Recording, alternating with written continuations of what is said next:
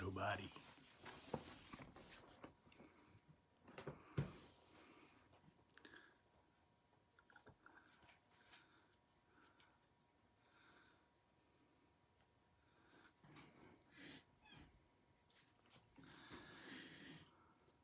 All right, well, we'll go ahead and get started. It's 7 o'clock, and as people start coming on here.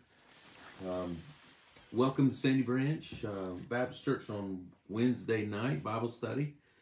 We are going through the book of John. We are in chapter 18, if you want to go ahead and turn there. We're going to go ahead and start with prayer. I don't think we have any announcements other than Sunday worship at 10:15 for Sunday school and 11 for church service. And we are going through Hebrews in that church service. And so I hope you join us. Again, pray for those who are in need here at the church.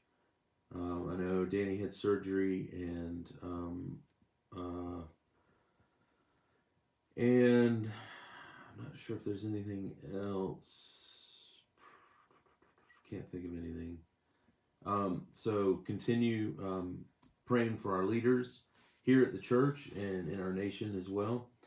And I think that's about it. Let's go ahead and get started in prayer.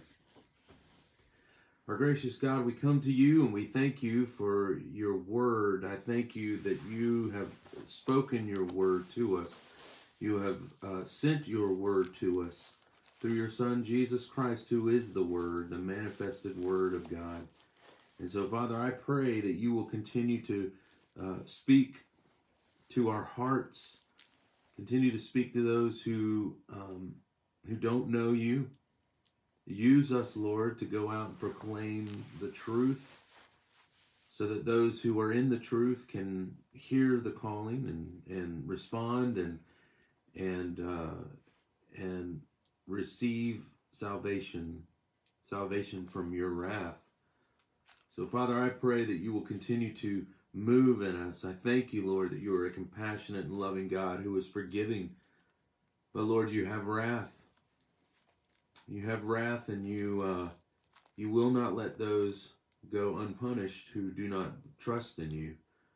And so, Father, I pray that you will continue to save, and you will use us to go and proclaim that gospel, that good news of Jesus Christ and how he came and lived a life in the flesh, lived the perfect life, and died the perfect death, and rose again and is seated at the right hand of God, the right hand of you, Father. I thank you.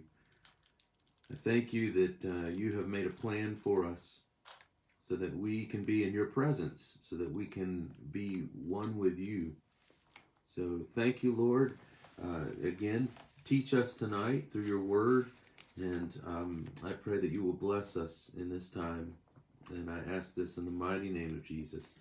Amen. Well, tonight we are going to start chapter 18. Chapter 18 begins with a kind of a narrative. I mean, it is a narrative of how the disciples and Jesus have left the upper room. They have gone out of the upper room, and while they're going to this garden, which is the Garden of Gethsemane, they are crossing over the valley of Kidron, and as they are doing so, Christ is talking to them. He's praying for them. So there's a number of things that are happening up to this point. In chapter 18, what we see here is that Christ has spoken these words, which is the high priestly prayer. He's given the high priestly prayer, and now he is moving forward to the hour which he came for. This is the hour where it will be his betrayal, it will be his trial, and it will be his crucifixion, death, burial, and resurrection. And so this will take place within the next couple of chapters. John ends in chapter 21, and we're in 18. So, what I want you to see, though, is that John doesn't really go into detail about the garden itself. I don't know why he steers away from that when the others have, Matthew, Mark, and Luke have given a little detail of the events that took place in the garden. But John tends to stay away from that, and I think he, I think it's for a purpose as well, and we'll see that as we go. But what we'll see in chapter 18 is that Jesus has spoken, and he's moving forward, and I think that's like I said, with the narrative, it's not going to be so much in depth. So tonight, let's just go ahead and get started, and we'll see what comes of it. When Jesus, in verse 1 of chapter 18, when Jesus had spoken these words, he went forth with his disciples over the ravine of the Kidron, where there was a garden, and this is the Garden of Gethsemane. Now, Kidron is like a ravine, a winter torrent, basically. From what I understand, the blood of a lot of the sacrifices of the temple would run down that valley brook, that torrent, winter torrent. The winter torrent brought rain, and so there was that's where you got the little brook that goes there. But then you cross over the Kidron Valley, and you go up into the Garden of Gethsemane, where all the olive trees are. Now, the Gethsemane means olive press, and or oil press. And so what you're seeing here is Christ is coming out of the city. He's going up into the valley. Over the valley, and then up into the garden, where he goes with his disciples often. When he's in Jerusalem, he's with his disciples there often. And this is the place where Judas knows that he's going to be. Okay, so he went forth with his disciples over the ravine of the Kidron, where there was a garden, in which he entered with his disciples. Now Judas also, who was betraying him, knew the place, for Jesus had often met there with his disciples. Judas then, having received the Roman cohort and officers from the chief priests and Pharisees, came there with lanterns and torches and weapons. Now, what you see here is that Judas is bringing with him the Pharisees, probably chief priests of the Sanhedrin, people of the Sanhedrin, and a Roman cohort, which is about 600 men, 600 to 1,000 men. So and then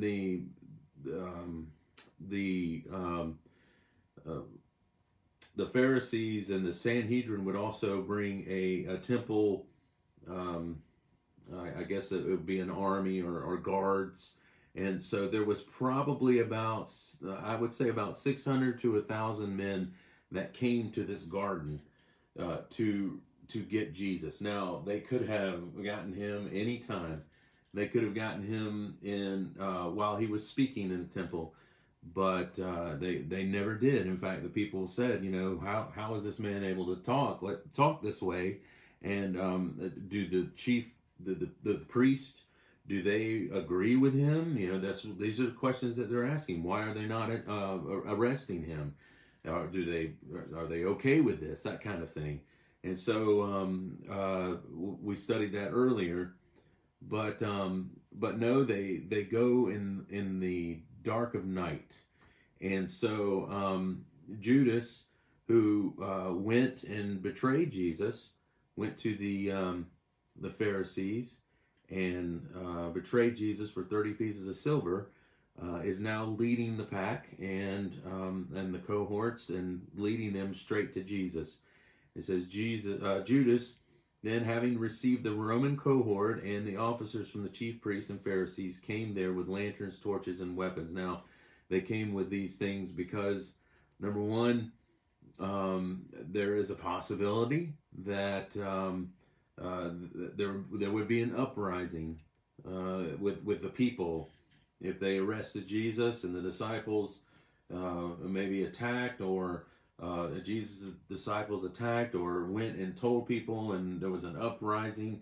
But you have to think about this because you think about the Jews. They didn't want Jesus to cause this uprising, and then the Pharisees would lose their positions in a rebellion and things like that. So they didn't want an uprising, and so they went with all these people, all these soldiers, just in case. And they all had weapons and torches and lanterns. So Jesus, knowing all things that were coming upon him, in verse 4, went forth and said to them, "Who do you seek?" Now, it says here that he went forth. So what he's doing is he's stepping forward. He's in this garden.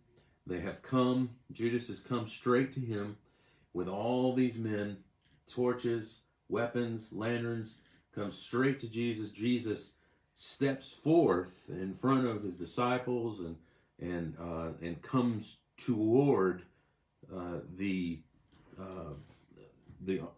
soldiers and Judas, because this is his time. He's not going to run and hide. He's not going to hide behind his disciples. He's going to step forward, and this is the time. This is the purpose, the reason why he's come. So he's stepping forward, and he says, "Whom do you seek?" And they answered him, "Jesus the Nazarene." And he said to them, "I am." Now, right there, that word, again, it's the word that for the name of God the Father, Son, and Spirit, the I am, Yahweh, the great I am.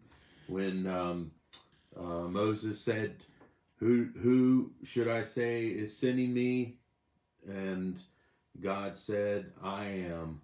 I am that I am. This is it. I am. This is the word. This is the Septuagint version of the word. It means, it's this word ego eimi, and it is I am. This is the name of God. So it's kind of interesting when he says this, right? It says here in verse 5, and Judas also, who was betraying him, was standing with them. Therefore, so when he said to them, I am, this word, ego eimi, the name of God, they drew back and fell to the ground. Now, think about this. This is God's name. This is I am, and the power that Christ had in just saying the name. What they actually did, what these soldiers did, is when Jesus said, I am, when they're saying, who Jesus says, who do you seek? And they say, we seek Jesus of Nazareth, the Nazarene. And he says, I am. Then all of a sudden, this word here means that they went backwards. They all went backwards. And not only that, they fell prostrate. So they went backwards and fell on their face. Straight on their face. You think about that. The power of God, just in his name. Just in, it just with Jesus saying his name, it sent this cohort of army of soldiers backwards and falling to the ground. It's just kind of amazing. Now, Matthew, Mark, and Luke do not account for this. I mean, as far as these soldiers falling backwards and landing on the ground. But what you see here is just the power of God, just in him saying his name. I mean, you think about it. He created the world with his voice. He spoke. He's speaking here. When he is speaking the word of God, it comes with power because it is saving people left and right. It is calling people. It is the power unto salvation, is what Paul says. And then you see in the future that his word is going to destroy. His word is going to bring judgment and destroy with his word. His like a two-edged sword coming out of his mouth, and it's going to destroy. But I mean, think about this. It's the word of God, the power of God's word. And here he is saying, I am. Just the name of God. And they draw back and fall to the ground. Now, I don't know how long they would have stayed there, to be honest with you. Because what you see here is, he says, therefore he again asked them, whom do you seek? And they said, Jesus the Nazarene. So he asked them again. You know, after they've fallen down on the ground and they're prostrate on the ground, he's asking them, whom do you seek again? Because I don't know. I mean, to be honest with you, I don't know how long they would have stayed there on the ground. But he asked them again, and they said, Jesus the Nazarene. And then Jesus in verse 8 says, I told you that I am he, I am. So if you seek me, let these go their way. So what you see here is the shepherd defending his sheep. You see what Christ said in chapter 17. I have not lost one. Right? He's saying here, I have not lost one, and I'm not going to start losing them now. So he goes forth before his sheep, and he asks, who are you seeking? And because he wants them to arrest him and not his sheep. He says, if you seek me, then let these go their way. So this is the power also that he has to protect his sheep. They comply. They comply. They let the disciples go. And it says to fulfill the word which he spoke in verse 9. Of those whom you have given me, I lost not one. Because you think about it, I mean, what do you think if the disciples were arrested right then? How, you know, what do you think it would have done to their faith? I don't think they would have stuck around, for one. I mean, as far as like stuck to him, I think they would have denied him, and every one of them would have denied him, but also I just don't I don't foresee them their faith being that strong in the first place. But because Christ has prayed for them, see, that's the thing. Christ has prayed for them that they would remain faithful, even the little faith that they do have. And that's the difference between Peter and Judas. See, Christ didn't pray for Judas. He didn't lose Judas either. Judas was chosen for a purpose, and that was to betray Jesus Christ. So Christ is not praying for Judas. You know, he's praying for his disciples, his chosen ones. And so even through this time, so that they would not lose faith, he's saying to the soldiers, you know, let these go. Let my sheep go, basically. So he's standing in front of his sheep and defending his sheep, even at this moment. He says, but here, Simon Peter, verse 10, Simon Peter then, having a sword, drew it and struck the high priest's slave, cut off his right ear, and the slave's name was Malchus. Okay? So what you have here is, you know, Peter, who is very zealous, and You know, you think about what he said a few chapters ago, where he's like, I'll never leave you. I'll go with you to the very end. I'll die for you." And Christ says, "Peter, you're going to deny me 3 times." You know, this is the reality. This is the truth.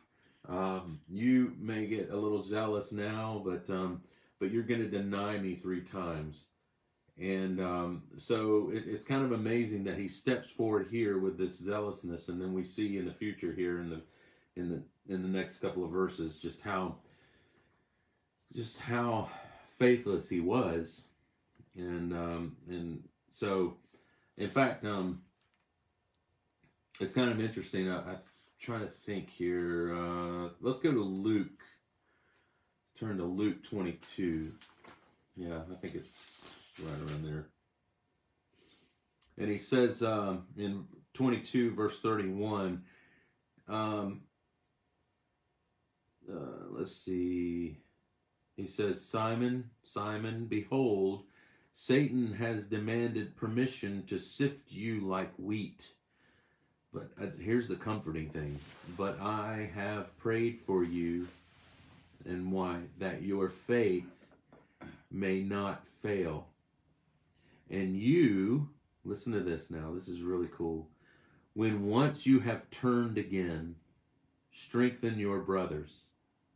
So, number one, Jesus has prayed that Peter would not lose faith, that his faith would not fail, because Satan has demanded permission to sift Peter like wheat. And he says, "But I have prayed for you. There's going to be a trial that's coming, Peter, but I've prayed for you. There's going to be a sifting going on, but I've prayed for you, and you're going to feel like crud, for a while. But when you return, when you repent, that's what it means. When you repent, once you have repented and turned again, strengthen your brothers." But he said to him, "Lord, with you I am ready to go both to prison and to death." And he said, "I say to you, Peter, the rooster will not crow today until you have denied me 3 times that you know me." Denied that you know me. And so, it's a pretty sad time for Peter. But Peter, I think, feels like he's got something to prove here, so he's going to whip out his sword and he's going to cut the ear off of this slave. Not a soldier, but a slave. Because it says here the slave's name was Malchus. I think John is the only one who actually names the slave. We see that Jesus reaches down, and it doesn't say here that Jesus healed Malchus's ear, right? But in other Gospels, we see that Jesus actually heals the ear of Malchus, and which is an amazing thing, because here he is getting arrested, and he's doing a miracle, and I think that may have been his last miracle. Yeah, I think so. I think that may have been his last before the resurrection. So what you're seeing here is that Peter is zealous, right? He's gonna pull out, strike the slave's ear, and he's going for his head, of course, but he misses and cuts off his ear. And it says here, so Jesus said to Peter, "Put the sword into the sheath. The cup which the Father has given me, shall I not drink it?" He's saying here, look, this isn't how it's going to be done, Peter. We're not fighting with sword. We're not going to be fighting with sword. This is now not how my kingdom's going to come into being. We're not going to be fighting with swords. Christ is saying to Peter, I have to drink this cup. I have to do this. This is why I came. Go back to Luke 22. So, and this is the betrayal here. It says, while he was still speaking, behold, a crowd came, and the one called Judas, one of the 12, was preceding them, and he approached Jesus to kiss him. See, we didn't see that in John as well. But Jesus said to him, Judas, are you betraying me, the Son of Man, with a kiss? When those who were around him saw what was going to happen, they said, Lord, shall we strike with the sword? And one of them struck the slave of the high priest and cut off his right ear. But Jesus answered and said, stop, no more of this. And he touched his ear and healed him. Then Jesus said to the chief priests and officers of the temple and elders who had come against him, have you come out with swords and clubs as you would against a robber? While I was with you daily in the temple, you did not lay hands on me, but this hour and the power of darkness are yours. So, and then it goes into Peter's denial, and that's in Luke 22. But you see here, the disciples are like, shall we take him with sword? Shall we strike with a sword? But this is not how it's going to be done.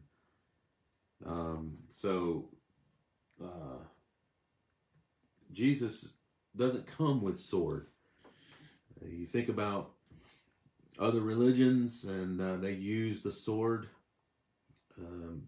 You can talk about the Crusades all you want, but the Crusades were not about gaining people in the kingdom of God, or winning people to the kingdom of God. That had nothing to do with the kingdom of God. Anything. We don't take the sword in hand to win the kingdom of God. It just doesn't happen that way. We go out and we lay down our lives for people. Just as Christ laid down his life for us, we go out and lay down our lives for others around the world. Missionaries lay down their lives. They don't go and war with other countries to win them over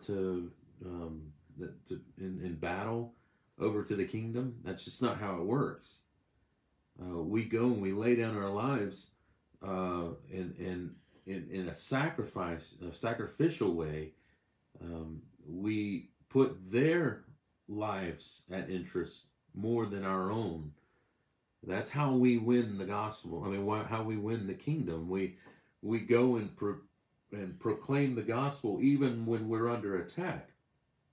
I think about Jim Elliot. Jim Elliot had guns, from what I understand, and they never used them. And here they are being attacked, but they never used them, and for the whole purpose of winning these people, these native people to winning them to Christ. So this is just things we have to think about when it comes to our zealousness. Basically, we lay down our lives sacrificially for others so that they can hear the kingdom, so that they can hear the gospel, so that they can become part of the kingdom. And so, but here we see in verse 11, Jesus said to Peter, put the sword into the sheath. The cup which the Father has given me, shall I not drink it? And this is the cup of God's wrath. He's going to have to drink that. He takes that. And we'll talk about here. We'll stop and talk about this, kind of unpack it a little bit. The cup that he's talking about is the wrath of God. He's going to take that wrath for us. And this is what we talk about, the substitution. The imputation and substitution.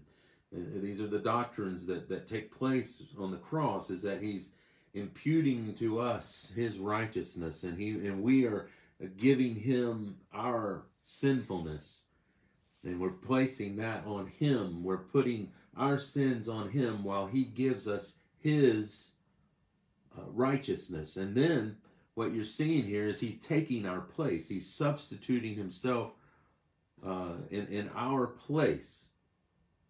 And he's taking the wrath of God for us on our behalf, so that we will never have to experience, we will never get to drink this.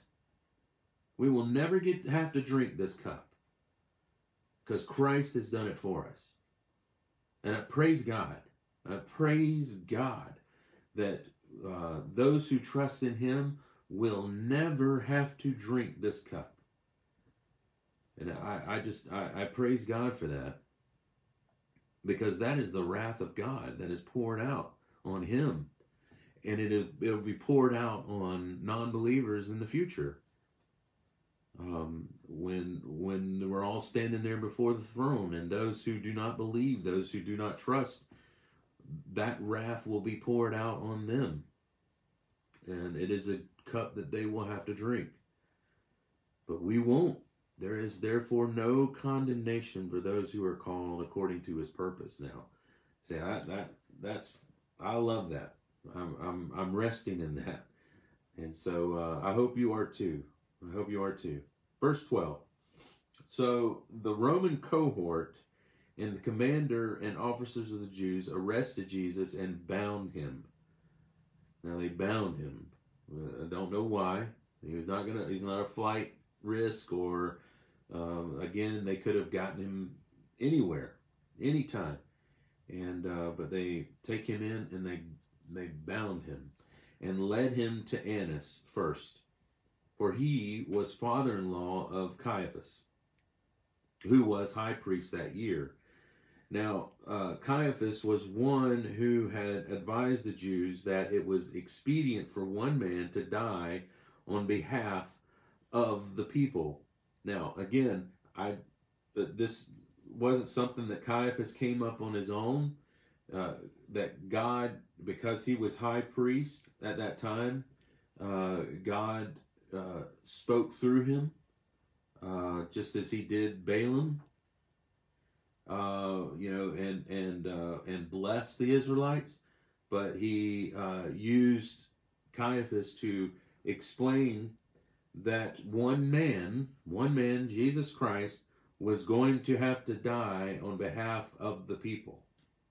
Again, that's substitution. That one man is going to take the punishment for all of the people. And that's what he does for us. And so Christ was bound, and they brought him to Annas first, for he was father-in-law of Caiaphas, who was the high priest that year. Now, Annas was the high priest, and the Romans would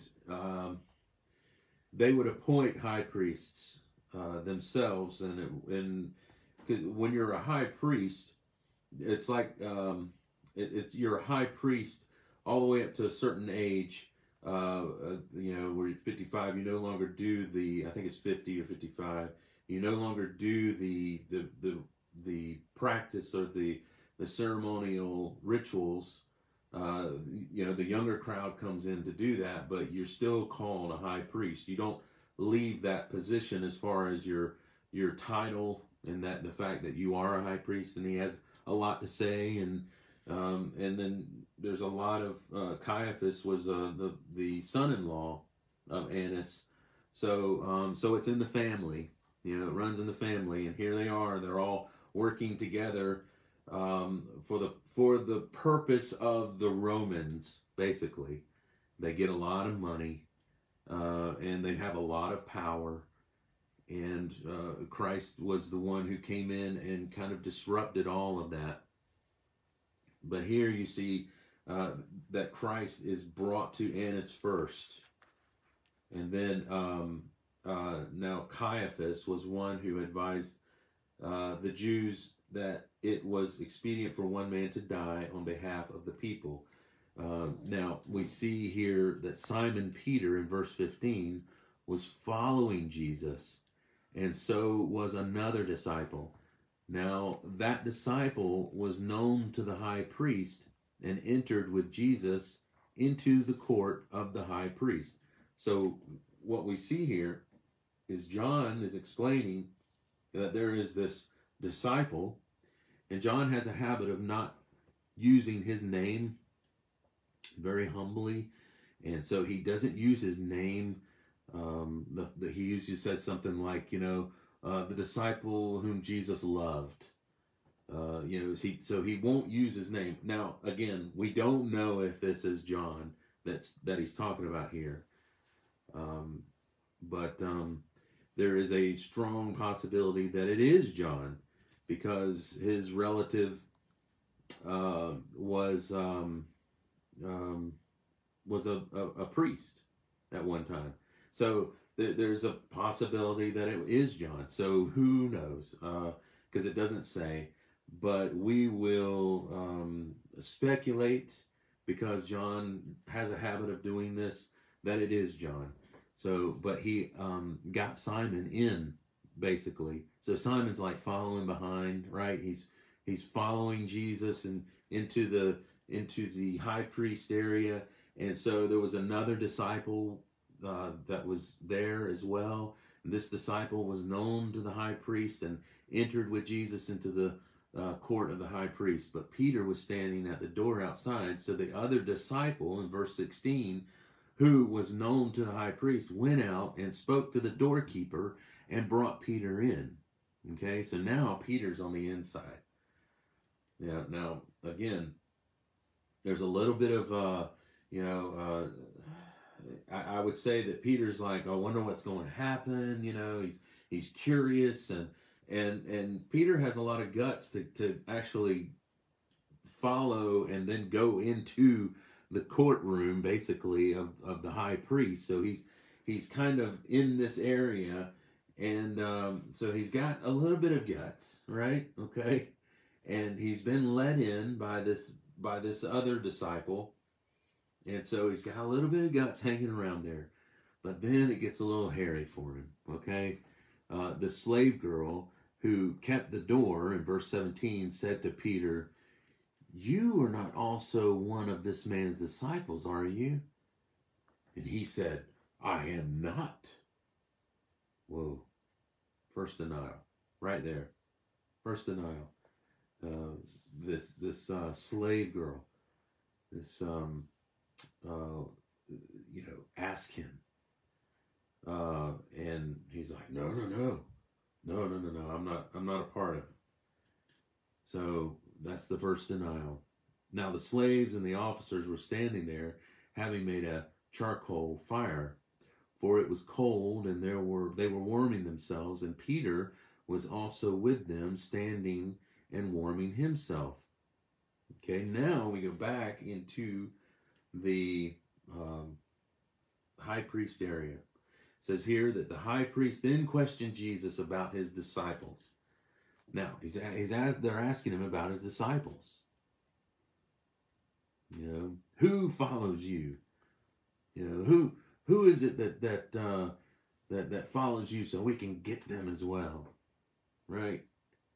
It's kind of funny. I think about what happens today in this cancel culture of ours, and if somebody says something and you're attached to this person in some way, you're going to be canceled as well. But here, you've got Jesus is being tried in these little trials here, and they're saying, who are these disciples, and who follows you, and so they're asking about the disciples and about his teaching. So they're asking about disciples, and they're asking about Jesus' teaching. Now, mind you, these are illegal. These court sessions here, this trial that's going on is illegal. It's happening late at night. That's not supposed to happen. They're they're questioning Jesus in a way that it would it goes against what they the laws that they have. They don't usually. What they would do is they would bring in witnesses, and the witnesses, 2 or 3 witnesses would come, right, and they would say, yes, I saw him do this and I saw him do that, and then he would be judged by that. But they don't have any witnesses. Now eventually they will get witnesses, and those witnesses will lie. Those witnesses will say things that aren't true, talking about how he's going to destroy the temple. You know, that they'll get these witnesses in here, and they'll start talking about that. But he wasn't talking about the temple itself. He was talking about himself, his body being the temple of God. That God is fully in him. He is a temple, and you destroy this temple, he's going to rebuild it in 3 days. And that's what he said. But according to the witnesses, of course, they're trying to convict him. So they bring in all these little liars, you know, and to say what they want him to say and to convict him. But here, they don't have these witnesses yet. Jesus answered, and he says, I have spoken openly to the world. He doesn't say anything about his disciples. He says, I have spoken openly to the world. I always taught in synagogues and in the temple, where all the Jews come together, and I spoke nothing in secret. Everything that he spoke, even the Pharisees were there. Even if it was in the synagogue, the temples, at somebody's house, the Pharisees were always there. They were always following him around. And so he's telling them, look, I don't speak in secret. I've let everyone know the word of God. I've let everyone know you've heard the word of God. He's letting everybody know that they've heard the word of God. Okay? And he doesn't do it in secret. And they had the chance to get him then. And why didn't they get him then? Right? That's basically what he's saying.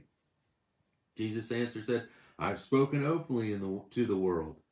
I always taught in the synagogues and in the temple, where all the Jews come together, and I spoke nothing in secret. Why do you question me? Question those who have heard what I spoke to them. They know what I said. They knew what I said. Right? And what does that get him? When he had said this, one of the officers standing nearby struck Jesus, saying, is that the way you answer the high priest? This is the first time here that Jesus is being struck. And you can go to Micah.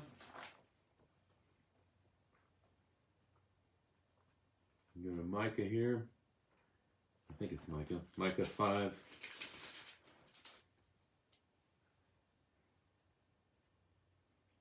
Yes, 5:1.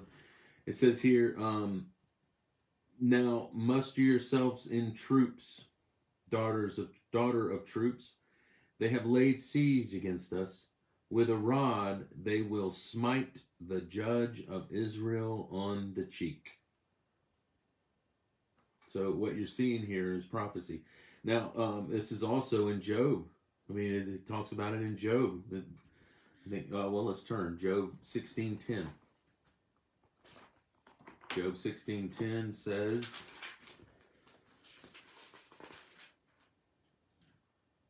they have gaped at me with their mouth.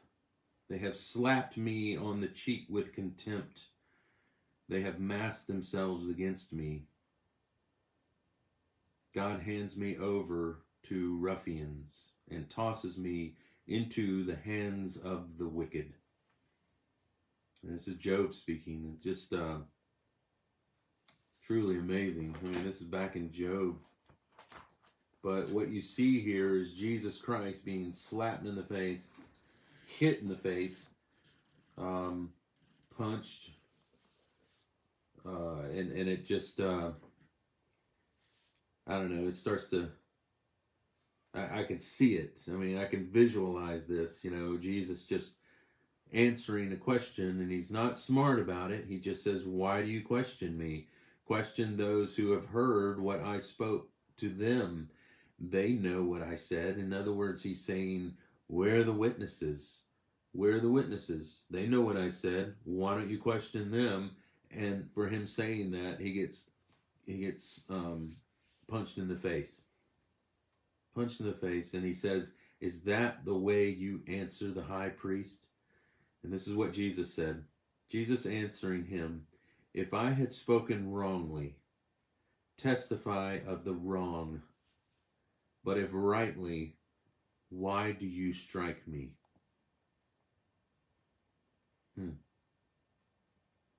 It's interesting. If I have spoken wrongly, which he hasn't, then testify of the wrong, which he couldn't. He says, but if rightly, which he did, why do you strike me? See, they hated me. They hated me without a cause.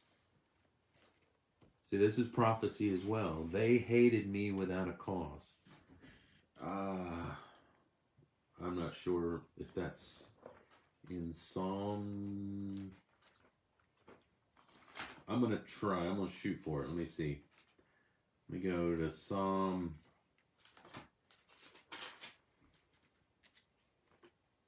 55.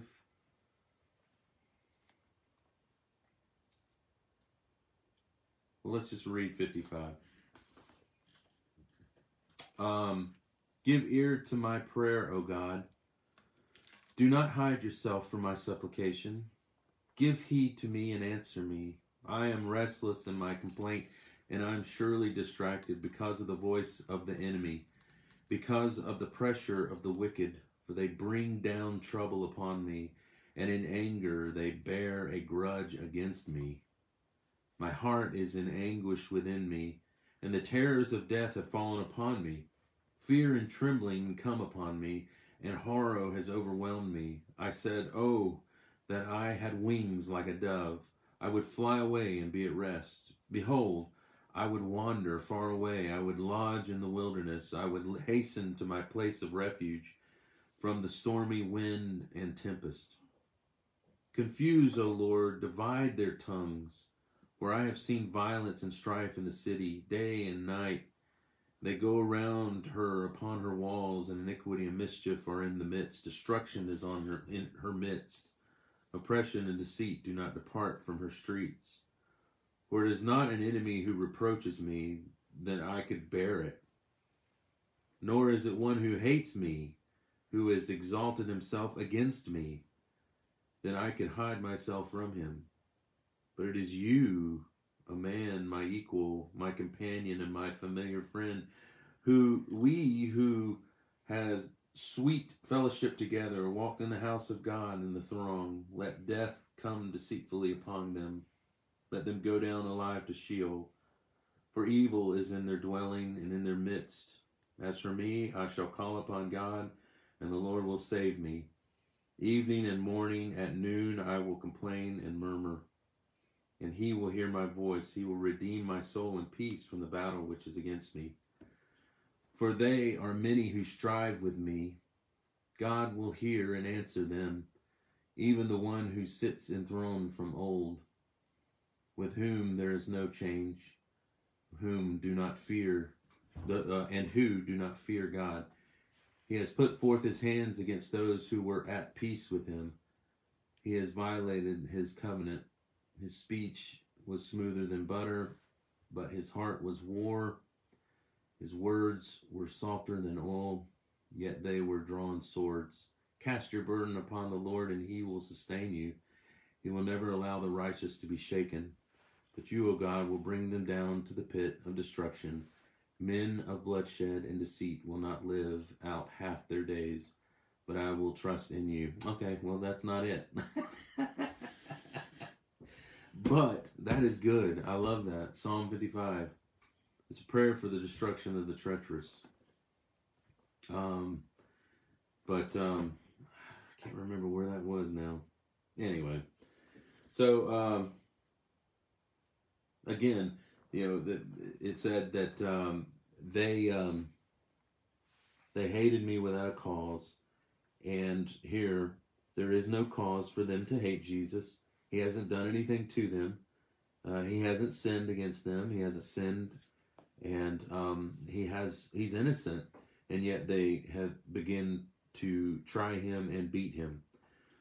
So it says here in verse 24, so Annas sent him bound to Caiaphas, the high priest.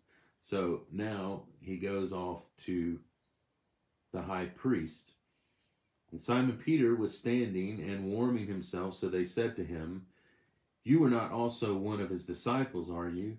And he denied it. And he said, "I am not."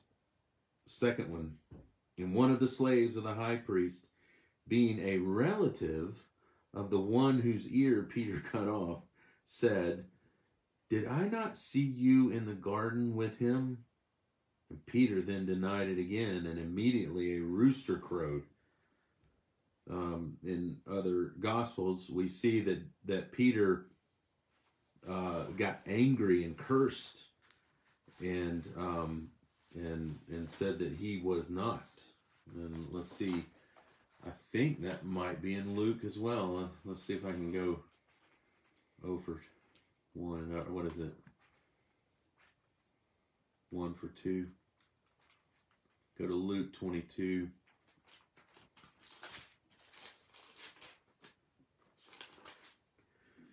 It says, having arrested them, they led him away and brought him to the house of the high priest. But Peter was following at a distance, and after they had kindled a fire in the middle of the courtyard, he sat down together. Peter was sitting among them, and a servant girl, seeing him as he sat in the firelight and looking intently at him, said, "This man was with him too." But he denied it, saying, "Woman, I do not know him."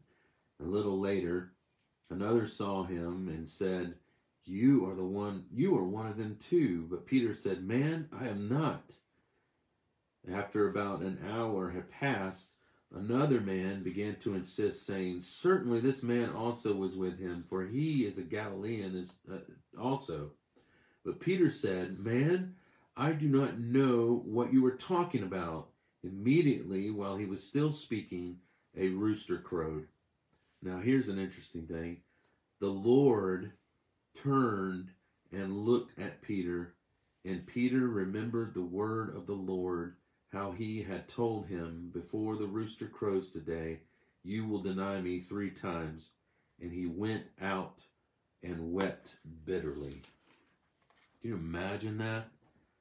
It says here in verse 63, now the men who were holding Jesus in custody were mocking him, beating him, and they blindfolded him, and they were asking him, saying, "Prophesy, who is the one who hit you?" And they were saying many other things against him, blaspheming. But here we see Peter denying. We get another account here in Luke where Peter is denying Jesus, and the third time Jesus looks at Peter, looks over at Peter. Oh man, that would have been horrible. That would have been horrible. I couldn't imagine that. And I know that Peter says here that he left, and says here Peter denied again, and immediately a rooster crowed. But we see in Luke that he went away and wept bitterly, because he had denied him. He remembered what the Lord had said. Just heartbreaking. But, you think about Peter's zealousness was, at the very beginning where he cut off Malchus's ear, and now he's denying Christ. But again, the mercy of Christ, the compassion of Christ, the forgiveness of Christ. I mean, you think about it. Think about, like I said before, how he told him that Satan wishes to sift you like wheat, Peter. But I've prayed for you. I've prayed for you. Now, here's the thing. Our whole chapter 17, when we were studying chapter 17, this is Jesus Christ praying for his believers, for his followers. You know, Christ prays for you. He is your mediator. He is your high priest. He is the one that goes in between. He is the one that is able to touch man and to touch God. And he prays for us. When we don't know what to pray for, he's praying for us. And not only that, the Spirit of God prays for us. When we don't know what to say, when we don't know how to pray, when we're just at our wits' end, we have someone who prays for us. Now that truly to me is an amazing thing. Because you sit there and you weigh it. I mean, weigh it, when you compare Peter and Judas, right? They both denied Christ. And here Peter is repentant. But Judas isn't. He's remorseful, but he's not repentant. And at the same time, you have Christ that prays for Peter. That prays for Peter, and it even says that when you return, Peter, go and strengthen your brothers. And Judas goes and hangs himself and goes to an eternal damnation. But we have Peter here who's been prayed for, who's a chosen child of God, prayed for, knowing that he will come back, knowing that he will lead. Why? Because God has works for him. God's not through with Peter. God knew that Peter was going to deny him and Christ, and God knew all of that. And God used Peter. God had plans for Peter. He had plans to use Peter so that the world will come to know Jesus Christ. Peter spoke. And 3,000 people came to Christ. 3,000 people because of Peter preaching the gospel in Acts. It's just amazing to me that even at our worst, and I think back to Hebrews. I think back to all of those people in the Hall of Faith in chapter 11 where they failed. And there so many times, and yet because of their faith and because of the faith that was given to them, and because of Christ praying for them and loving them and having compassion on them and mercy, but here's the mediator that's praying for them, the mediator that's going in between and able to touch man and touch God and praying for them. And these people have been chosen, and God's not going to lose them. God's not going to lose one. He's not going to let anybody get snatched out of his hand. And so when you think about these things, you have to think about that. Yes, sometimes you're going to mess up. And sometimes you're going to fall, right? But there's a difference of falling and getting back up and getting back on track, and falling and staying in your sin and practicing your sin and continually being in your sin, continually getting drawn further and further away. There's a difference. And so, but you always see the child of Christ always coming back. In a fall, in a mess up, and they ask forgiveness and they move on. I'm a perfect example. Daily, I ask forgiveness. I know my wife and my family and my friends, and they know they're not perfect. But when they do mess up, they repent. They confess their sins, they repent, and they move forward. So, and we have we have a Savior that is compassionate and loving. And in that time where he knows we're going to mess up, he still has great things for us. And that's exciting. And that's comforting. You know, that's comforting to know that that's our God, and that's the one who loves us and the one who died for us. So, believer, when you do mess up, confess your sins and turn back to him. He is faithful and just to forgive you of your sins and to cleanse you from all unrighteousness. See, that's the beauty of our God. And so trust him. Trust him. Don't run away from him.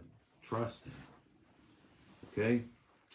So we're going to end right there in verse 27. And we'll pick up in verse 28 where Jesus comes before Pilate. Okay?